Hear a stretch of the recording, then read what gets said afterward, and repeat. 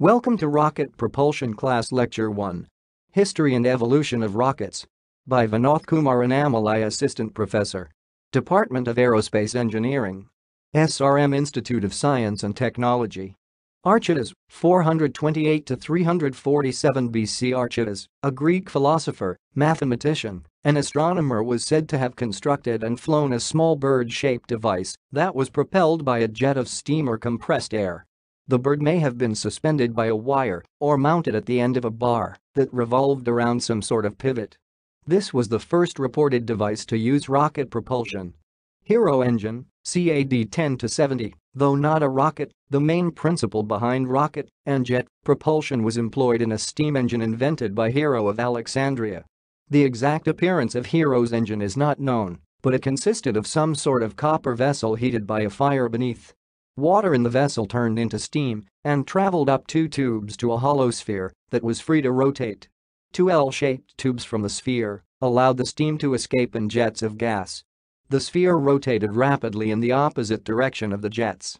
The Hero engine was seen as an amusing toy, and its potential was not realized for 1,000 years. Chinese fire arrows, AD 1232.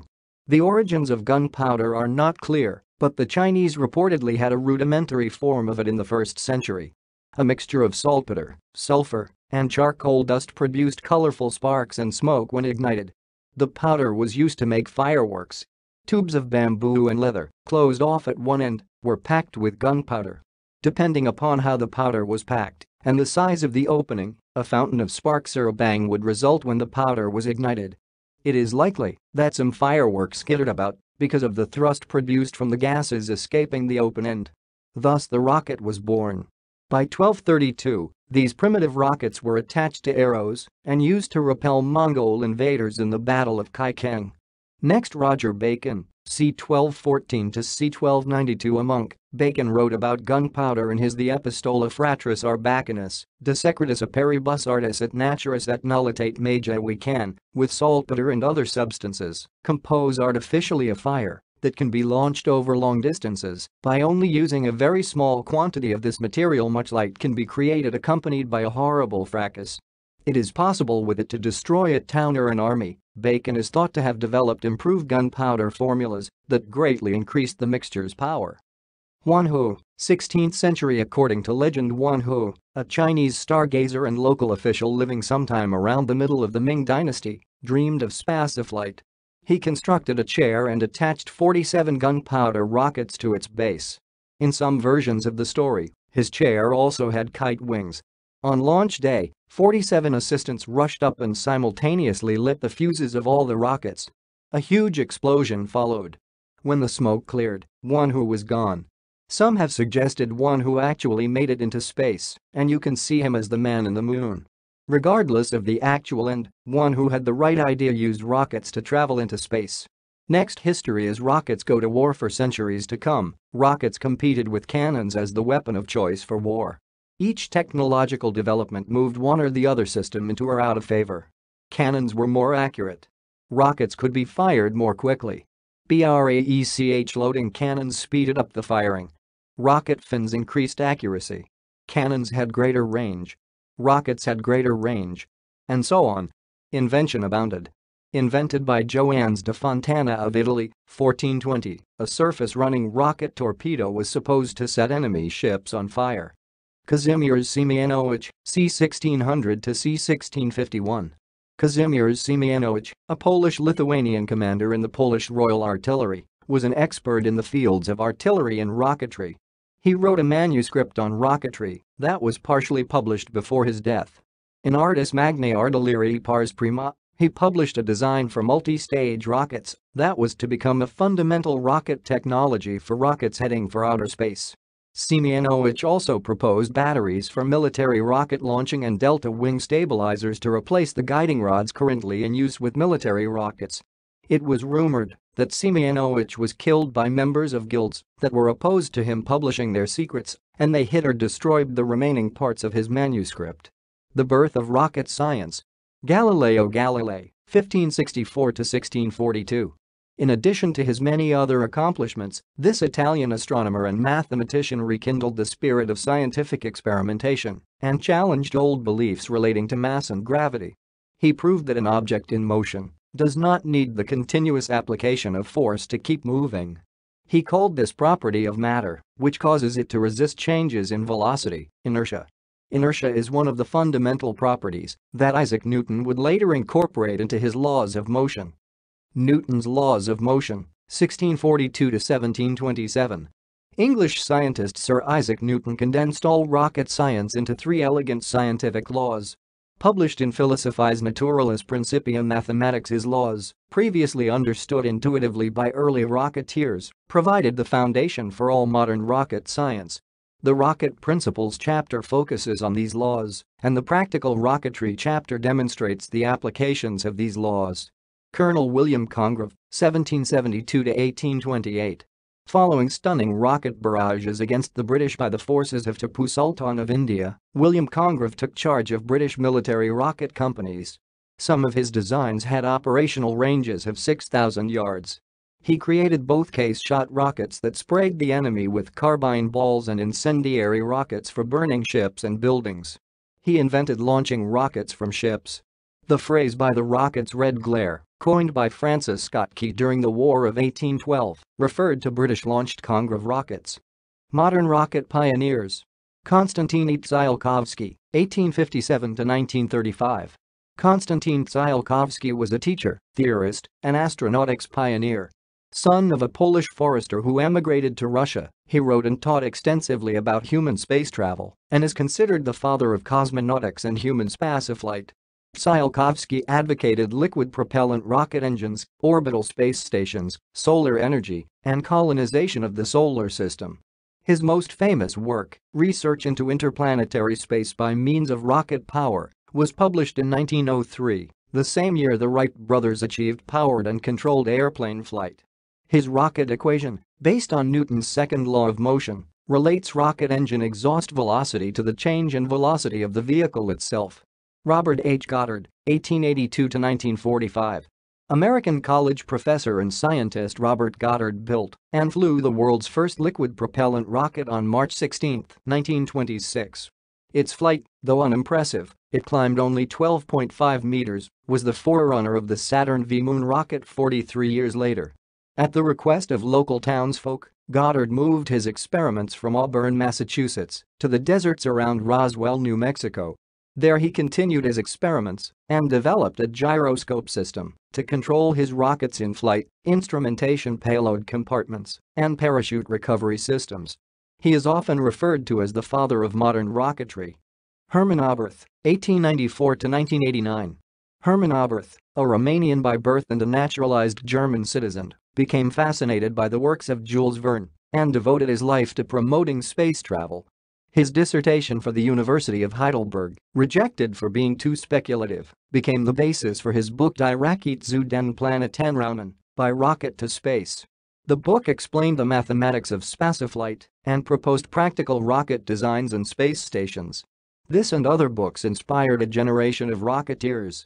Rocket societies sprang up around the world, including the German Verein für Raumschifffahrt, Society for Space Travel, that led to the development of the V2 rocket. Rocket experimenters, early 20th century.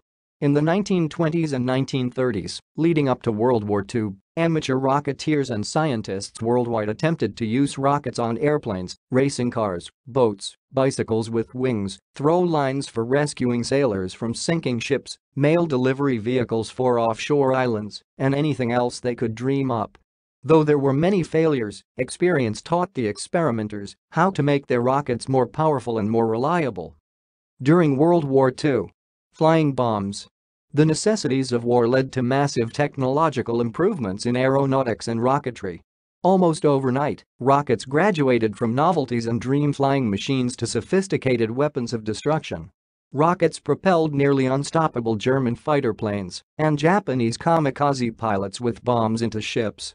War would never be the same again. Vergeltungswaffe, V2. In the late 1930s, the German Verein für Raumschifffahrt Society for Space Travel evolved into the team that built and flew the most advanced rocket for the time, the V2. On the shores of the Baltic Sea, the team, under the directorship of Wernher von Braun, created a rocket powered by alcohol and liquid oxygen.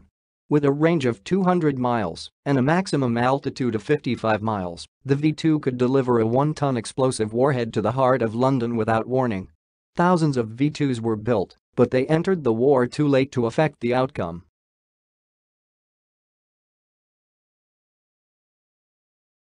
Explorer 1. The United States entered the satellite launching business on January 31, 1958 with the successful launch of Explorer 1. The satellite was launched atop the Juno 1, a modified Jupiter C booster. Though much smaller than the Sputniks, only 13.93 kilograms, 30.66 pounds, Explorer 1's Geiger counter made the first important discovery about the space environment. Explorer 1 detected around Earth what would later be called the Van Allen radiation belts. X-15. Between 1959 and 1968, the X-15 experimental aircraft flew to the edge of space. In 199 flights, the air-launched rocket plane broke many flight records, including speed, 7,274 kph, or 4,520 miles per hour, and altitude records, 108 kilometers or 67 miles. Test flights established important parameters for attitude control in space and re-entry angles. Neil Armstrong, the first American to step on the moon, was one of 12 X-15 pilots. Yuri Gagarin goes into orbit. On April 12, 1961, space became the domain of humans with the launch of cosmonaut Yuri Gagarin. His SPACE flight lasted 1 hour and 48 minutes. During that time, Gagarin orbited Earth one time inside his Vostok 1 space capsule, reaching a maximum altitude of 315 kilometers, 196 miles. Upon re-entry, Gagarin ejected himself from the capsule at an altitude of 6,100 meters, 20,000 feet, and parachuted safely to the ground. Freedom 7. On May 5, 1961, American astronaut Alan Shepard Jr. lifted off from Cape Canaveral, Florida, inside his Freedom 7 Mercury space capsule, which sat atop a Redstone rocket. The rocket did not have enough power to send the craft into orbit, and Shepard made a suborbital flight reaching 187 kilometers, 116 miles, before his capsule returned to Earth in an ocean splashdown 15 minutes 22 seconds later. Moon rocket.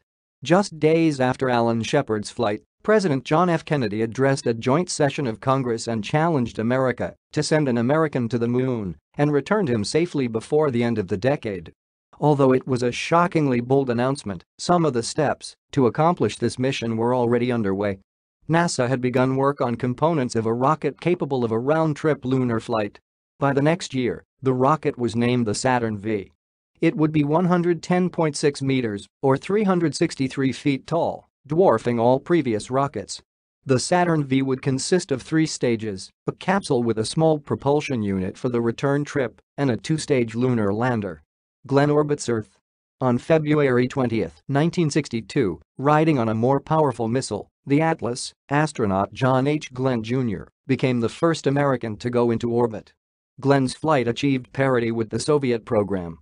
Glenn orbited Earth 3 times for a total of 4 hours and 55 minutes in space. A sensor switch led to an early return. The sensor indicated that the Mercury capsule heat shield was loose, but the shield was later determined to be firmly in place during flight. The sensor was faulty. The last of the 6 Mercury flights took place on May 15, 1963, with astronaut Gordon Cooper remaining in space for nearly a day and a half. Preparing for the moon. Project Gemini followed the Mercury missions. The Gemini space capsule, riding on top of a Titan missile, contained 2 astronauts. During missions lasting up to 14 days, Gemini astronauts pioneered spacewalking, spacecraft rendezvous, and docking procedures. Important spacecraft systems, needed for the coming moon flights, were evaluated. 10 Gemini missions were flown during 1965 and 1966. The Titan rocket, initially created as an intercontinental ballistic missile, went on to carry the Viking spacecraft to Mars and the Voyager spacecraft to the outer solar system in the 1970s. Dr. Wernher von Braun, one of the leading figures in the development of pre-war Germany's rocket program and the development of the V-2 missile, von Braun, 1912 to 1977, became a leading proponent of America's space program. He entered the United States after the war and became a naturalized citizen. He worked on the development of intercontinental ballistic missiles and led the development team that launched Explorer 1. Dr. von Braun was the chief architect and engineer of the Saturn V moon rocket. His popular writings and collaboration with Disney on a Tomorrowland TV series did much to inspire the next generation of rocket scientists and astronauts. Gene Roddenberry 1921–1991, a distinguished World War II bomber pilot and commercial pilot, began his writing career penning stories about flying. He began writing for television and developed a concept for a Western series set among the stars. For 3 years, 1966 to 1968, the Star Trek series explored a wide range of scientific and social issues as humans traveled across the galaxy. The series became so popular that the first Space Shuttle orbiter test vehicle was named Enterprise after the starship Enterprise. The original show spawned several companion series and a string of movies. Roddenberry, a visionary, inspired a generation of space travelers. One small step. At 10:56 p.m. EDT, July 20, 1969, American astronaut Neil Armstrong set foot on the moon. It was the first time in history that humans had touched another world. He was followed to the surface by Edwin Buzz Aldrin Jr. A third astronaut, Michael Collins, remained in lunar orbit in the Apollo capsule. The Apollo 11 mission was the first of 6 moon landings extending to the end of 1972. The astronauts' spacecraft, the lunar module, consisted of a descent and an ascent stage. The descent stage had 4 legs and a powerful rocket engine to slow the craft for landing on the moon. After surface explorations, the upper part of the lander lifted off, using its own rocket engine, and rendezvoused with the Apollo capsule for the return to Earth. Skylab. Using a modified third stage of the Saturn V rocket, the United States finally launched its first space station, called Skylab, into Earth orbit in 1973. Rather than engines and fuel tanks, the interior of the third stage was fitted with living quarters and laboratories for 3 astronauts on extended stays in space. Solar panels provided electric power. Due to a problem during launch, one of the large panels was lost. Nevertheless, 3 crews of astronauts called Skylab home until 1974. The last crew remained in space 84 days. Smaller Saturn. The Saturn V rocket was capable of launching 117,900 kilograms, 260,000 pounds, into low Earth orbit, and 40,800 kilograms, 90,000 pounds, to the moon. For some Apollo missions, though, a smaller Saturn was called for. The Saturn IB was 68 meters, 224 feet, tall and required a scaffold platform nicknamed the Milk Stool to be placed on the pad designed for Saturn V rockets. This enabled the Saturn IB to match up with swing arms from the launch structure.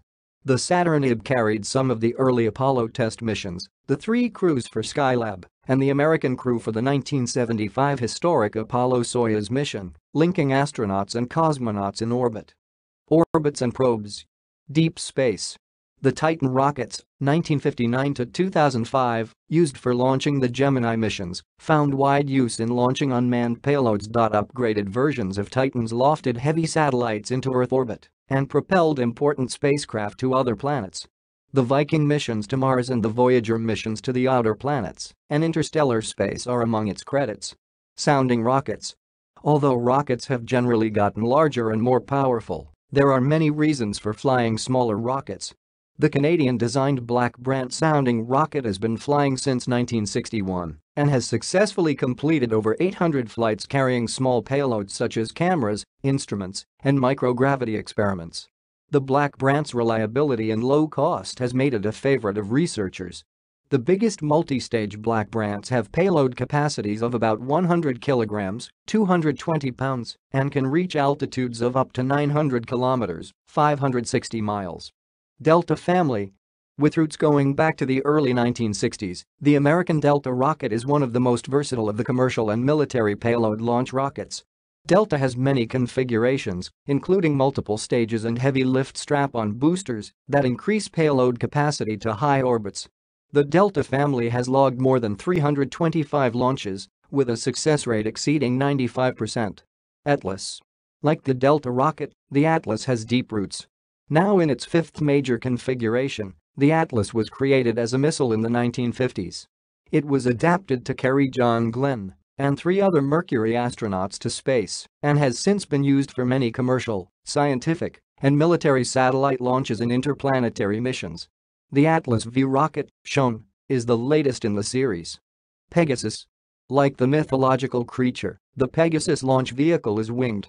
Lifted to about 12,000 meters, it is then air-launched from under the wing of a carrier aircraft.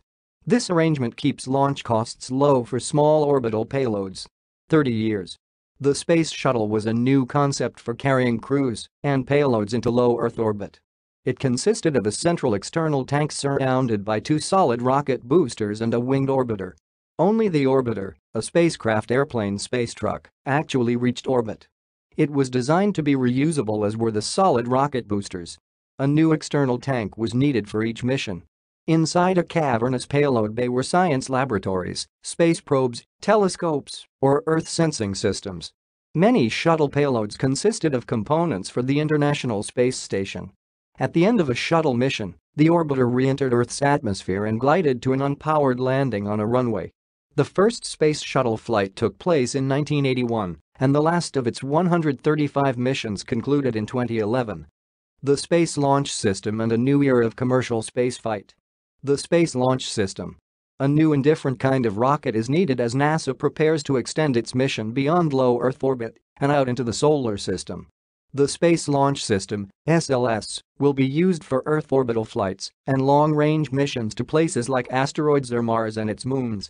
The SLS rocket will be the most powerful launch vehicle in history, and it is being developed in two phases. Heritage hardware, components from previous rockets, is being used to build a heavy-lift rocket for development testing from 2017 to 2021. It will lift up to 70 metric tons of payload. This rocket will make 2 lunar flybys carrying an Orion spacecraft, the second with a crew. The advanced SLS rocket will lift up to 130 metric tons, including equipment, cargo, scientific experiments, and/or the Orion spacecraft into deep space. The Dragon and the Falcon. The Dragon is the first orbital spacecraft launched and recovered by a private company. As one of several private endeavors under NASA's Commercial Orbital Transportation Services program, Dragon was developed by Space Exploration Technologies, or SpaceX. It is an autonomous spacecraft that will deliver to and return payloads and crew from the International Space Station. It will ride on Falcon rockets also built by SpaceX. The Falcon is a family of rockets to meet different mission requirements. The Falcon Heavy is expected to be able to lift 53,000 kilograms to low Earth orbit, making it the most powerful U.S. rocket after NASA's SLS rockets. Dream Chaser. Sierra Nevada Corporation is working with NASA to develop a commercial spacecraft for transporting crew and cargo to and from the ISS. At first look, the spacecraft, called the Dream Chaser, appears to be a small space shuttle, but it is really a lifting body. Its shape is based on NASA's HL-20. Lifting bodies are aircraft with minimal or no wings that get their lift from the shape of their fuselage. Shaped something like a boat, the Dream Chaser will be launched at the top of a rocket in place of a nose cone, carry up to 7 people to the ISS, and will land back on Earth as an airplane. Dream Chaser is expected to be a safe, reliable, and cost-effective way of transporting crew to low Earth orbit. Space tourism. On October 4, 2004, SpaceShipN became the first private space vehicle to climb above an altitude of 100 kilometers, 62 miles, twice in a 14-day period. Air-launched by a mothership, SpaceShipN crossed the acknowledged boundary of Earth's atmosphere in space. Virgin Galactic is offering suborbital flights to tourists and to researchers. SpaceShipN flights will originate from Spaceport America, located in southern New Mexico. Soon, Spaceflight will belong to all.